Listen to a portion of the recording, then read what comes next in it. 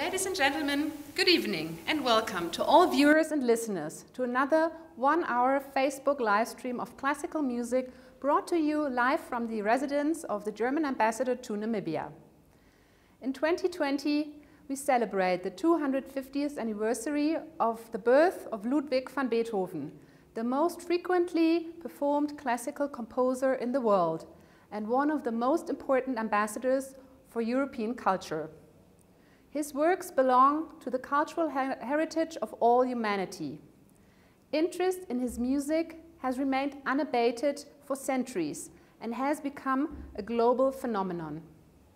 In Germany and many other places in the world, this year's Beethoven Year was planned to be celebrated by concerts, festivals, and other musical activities.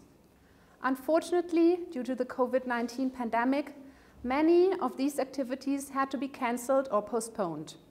However, a number of activities has also been redesigned and to other, mainly digital formats. Also, at the German Embassy Windhoek, we had planned to organize concerts to celebrate the works of Beethoven.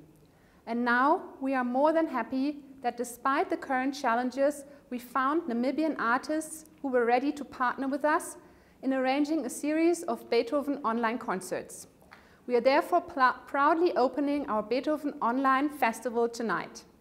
The concerts to follow will be announced in due course. For the premiere, we are presenting 3 young artists based in Namibia with a program of classical pieces for voice and piano. The pieces we will listen to are not only from Beethoven, but also German language composers Mahler, Mozart, and Schubert, Namibian composer Engelhard Ouanep, as well as pieces composed by our main artist tonight, Galilie Njembo himself. Some of the works of Engelhard Ouanep will be performed for the first time ever, and we are delighted to have them premiere tonight. Before we start, in a few moments, I would like to present the artists to you. To start with, 20-year-old Galilie Ouanep Njembo has studied classical singing with Hermione Coetzee at the College of the Arts Windhoek since 2016.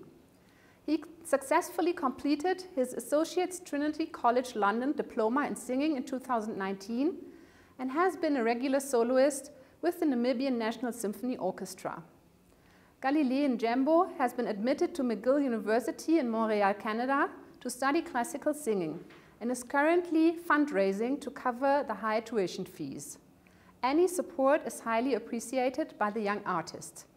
You can find more information if you would like to participate in funding him under www.gofundme.com/f/let-Galileo-sing.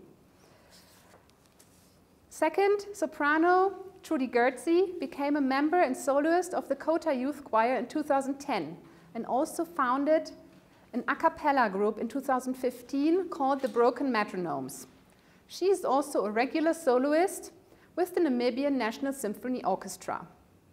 And last but not least, Ruzana Mnatsakanian studied piano at Yerevan Musical College in Armenia and worked at the School of Arts in Nohachin in Armenia for many years.